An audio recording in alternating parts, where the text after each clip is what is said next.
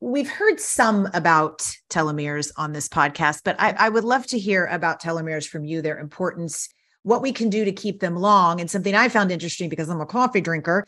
Coffee, for example, shortens telomeres, but you recommend coffee for certain parts because of its health properties. Are there a lot of foods that might be good for lengthening our telomeres? Yeah. Well, let me clarify something. Okay. Caffeine has been shown to shorten telomeres.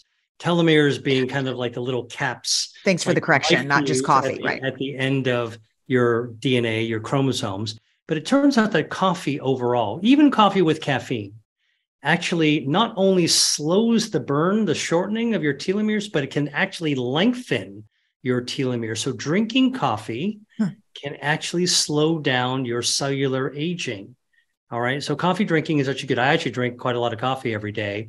And if you want a little... I like you. I like this. Everyone that's a coffee drinker is very happy right now. And if you want a little tip, all right, I like the taste of dark roast, but it turns out that medium roast is actually the best way to get the most bioactives.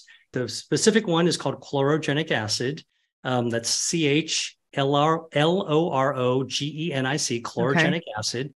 Okay. It's got the most chlorogenic acid. If you do dark roast, the heat actually degrades some of it. You still have it, but it'll be a little bit less. Medium roast is just the right amount. And by the way, if you want the bean with the most chlorogenic acid, which also burns harmful body fat, by the way, it can improve your metabolism by burning down harmful body fat by drinking coffee. Okay. And also slowing aging. If you want the most potent bean, get organic coffee beans, because chlorogenic acid is made naturally by the coffee plant as a response to injury. Now, when I say injury to the coffee plant, I'm just talking about bugs nibbling on the leaves and stem of the coffee plant.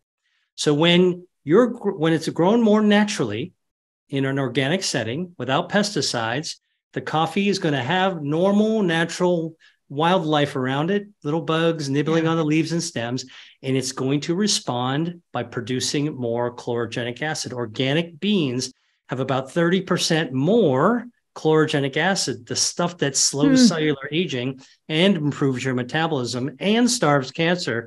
Does a lot of great things for your body. And so that's one of the reasons to choose organic grown coffee. Medium roast is sort of the technique. So, like I'm a scientist and I'd like to do food as medicine, but I'm a foodie and I like to actually know what's the right way to actually get the most. How do you prepare it the right way? Yeah, that is awesome information right there.